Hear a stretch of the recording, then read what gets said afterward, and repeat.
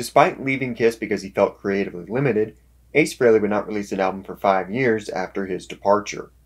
He formed a band in 1984 called Frehley's Comet that consisted of himself on lead guitar and lead vocals, John Regan on bass, Anton Fig on drums, and Richie Scarlett on guitar and lead vocals. Arthur Stead would join briefly on keyboards, followed by Rob Sabino. Scarlett left the band with Todd Howarth being brought in on guitars, keyboards, and lead vocals, effectively replacing both Scarlett and Sabino. They were signed to Megaforce Records, who then got a distribution deal with Atlantic. Ace teamed with Eddie Kramer to produce, as he is Ace's favorite producer. The album was initially meant to just be called Frehley's Comet, but Atlantic felt they needed to put Ace's name on the cover, which is why it appears there, despite Ace's desire to have more of a band and less of a solo project. The album was released on July 7, 1987, meaning that the day of this video's release should be the album's 35th anniversary. The cover is pretty cool. It's space with a comet passing. I dig it. But before we get to the review proper, be sure to like and subscribe, and you can support the channel on Patreon.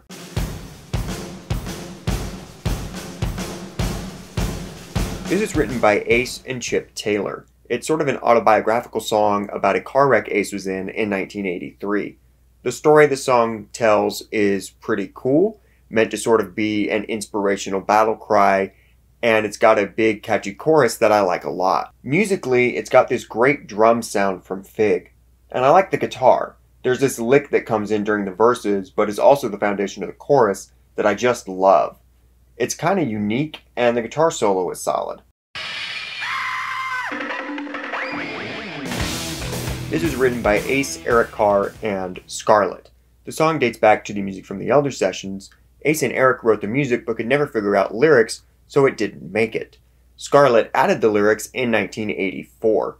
Kiss would also use this song as Car Jam on the Revenge album, with Bruce Kulick replacing Ace's guitar parts. Scarlett originally sang the song, but Howarth naturally takes over the lead vocals here. And I like his voice a lot, some great delivery. The riff is very cool, there's a great groove to the song, chorus is solid, the guitar solo is great, and there's some terrific drumming from Fig. Good stuff. Written by Russ Ballard, this is a cover tune. Obviously hoping lightning would strike twice, as Ballard had written New York Groove. This was originally recorded and released on Ballard's self-titled 1984 album, which is honestly a pretty solid album. I like the song a lot. It's got a great chorus with solid lyrics and a cool solo. The outro is very cool as well. This is written by Howarth, who also provides lead vocals. It's about Ghost, I guess. The verses are fun, the chorus is catchy, I like the riff a lot, and the solo is pretty cool, particularly the harmonies at the end. This is written by Ace and Marty Coopersmith.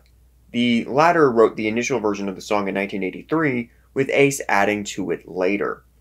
There's some cool guitar stuff on it, but for the most part, I think this is pretty weak sauce. The verses are kind of boring, and the whole thing is kind of corny. We got your rock? I'm not really crazy about these lyrics. Pretty good solo, but this is filler. This is written by Ace and Ira Schickman. It's got a decent riff, and I do like the music and arrangement, particularly of the chorus, but something about the lyrics and Ace's voice throw me off. It does have a good hook though. The song has been stuck in my head for a good couple days.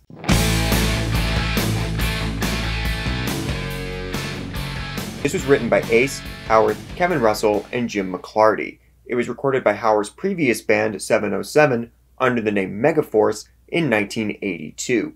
It was also featured as the theme of the movie Megaforce. It was decided to rework it with some new lyrics, hence Ace's writing credit on the track, and it was given a new title, so it didn't seem like they wrote a song about their record label.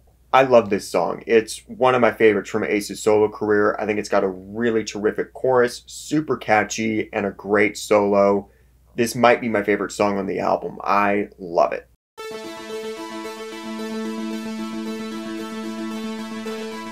This was written by Ace. According to him, he was working on material and the power went out, so he grabbed an acoustic guitar and went to his daughter Monique's room, which I guess had dolls in it. And also, according to him, there's no double meaning here. It's pretty straightforward. I hate this song. Might be my least favorite song Ace ever wrote. The lyrics are weird, and the whole thing is so corny. I just can't with this one. I can't. There was so much better material from Ace's demos. I have no idea how or why this song is on here. I think I've made this joke before, but Ace once said Kiss lost their balls without him, which is pretty confident to say when this is the stuff he was writing.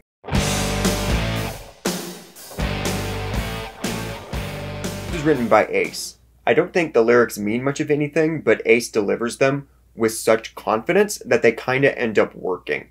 Plus, I really like the chorus, and the solo is solid.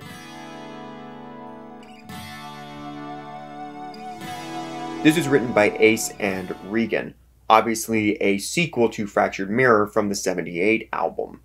It's kind of an 80s version of that song. It is nicely melodic, and there's a lot of cool stuff to it. I like listening to it, but I don't think it's as strong as Fractured Mirror. It doesn't feel quite as big. The album peaked at number 43 with sales numbers I believe were close to 500,000 copies. It has not been certified gold to my knowledge, though Ace claims in his book that the album sold over 500,000 copies. Into the Night managed to reach number 37 on the mainstream rock charts, but that's about it. It's a pretty dang good album. I like Kramer's production a lot, particularly the drum sound. Some people resist the keyboards on it, including Ace himself. Ace puts that blame on Howarth, which I don't think is totally fair. Ace's pre-Howarth demos are pretty keyboard heavy too. I think it was just a reality of the time in which the album was recorded. It's nowhere near as strong as the '78 album with two major duds, We Got Your Rock and Dolls. But there's a lot to love. Rock Soldiers is a great anthem and one of the very few non-Kiss songs Ace still performs. Into the Night is a great cover. Breakout is fun and heavy, and I adore Calling to You. So overall, a really strong effort. Not perfect, but I like it a lot. Let me know what you think in the comments, and thank you for watching.